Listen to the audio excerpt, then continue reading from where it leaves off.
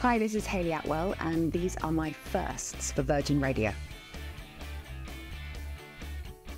First day on the set of Mission Impossible was in Norway, and I was stood on a platform with Simon Pegg, Pom Klementieff, Tarzan Davis, and we were watching Tom Cruise motorbike off a cliff without a helmet on.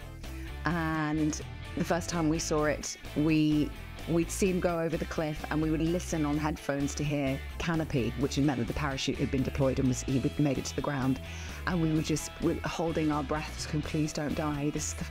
Please don't die, Tom. We miss you. We love you. And then also going like, and also this is the first day of the movie. Like, we'd be pretty bad that if it ends before it's begun. The first one that I properly paid attention to was E.T., probably on at Christmas one year.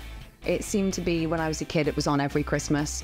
And it was such a cinematic experience, so captivating, and it was so vividly stuck in my memory.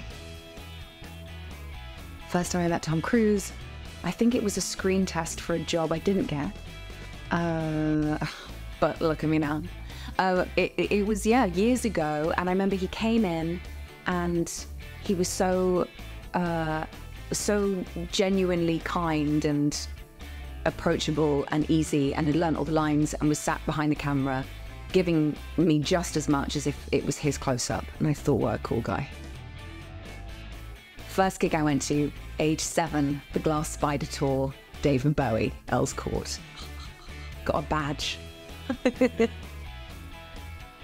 First crush, Brad Pitt, 1993.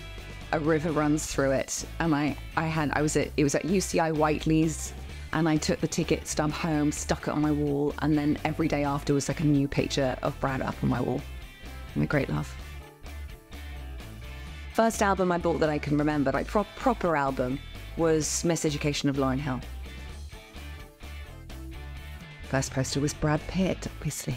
Yeah, he was wearing a fisherman's hat with like fishing bait in it,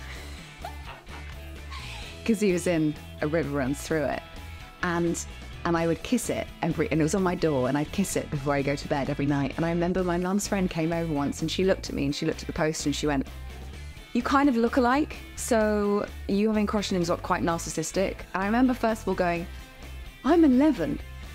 Okay, all right. And then I was also really embarrassed because like, and then I was also, I look like Brad Pitt. Like, oh, that's amazing. That's it. Wow. It was really mixed emotions with the comment that I got. Also, on top of all the hormonal experiences I was having of being in love with Brad Pitt, it was a very, very overwhelming time.